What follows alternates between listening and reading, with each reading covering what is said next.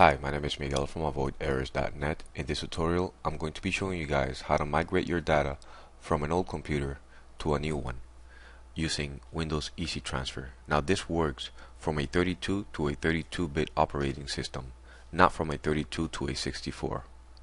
For this tutorial, I'm using an external hard drive, drive D here, 150 gigs. So let's get started.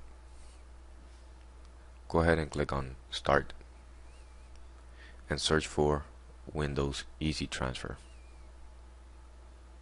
You can press enter or click on Windows Easy Transfer here under Programs.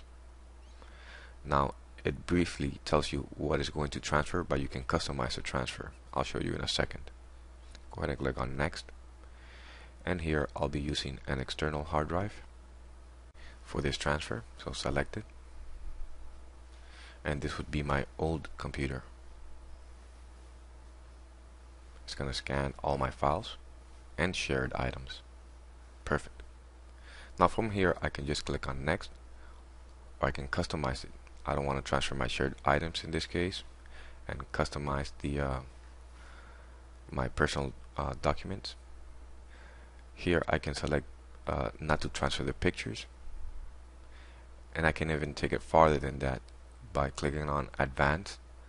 Say I don't want to transfer my Dropbox items. Uncheck Dropbox. Same applies if I want to add something to my transfer. I just check mark it.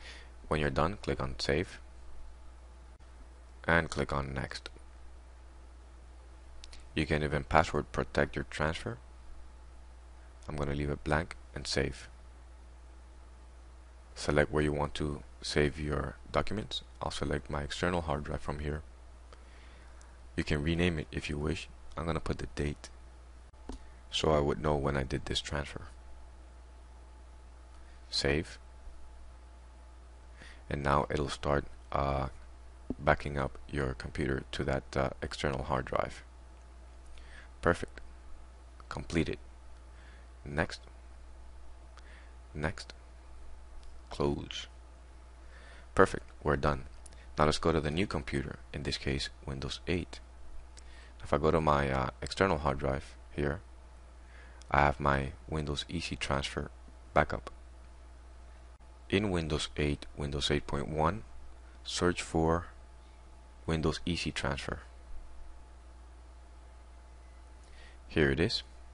Select it. Here click on Next. Select an external hard disk. This is the new PC. And click Yes to browse for that Windows Easy Transfer file. It's in my drive E. Select the old Windows Easy Transfer file. And now here you can customize it like we did previously, selecting what you want to bring from that file. Once you're done, go ahead and click on Transfer to start transferring your files to the new computer. Once it's done, great. Now you'll find your files in the exact same location you had it on the old computer. Thank you for watching this video. My name is Miguel. If you have any questions, feel free to post them in the comment section below. Thank you.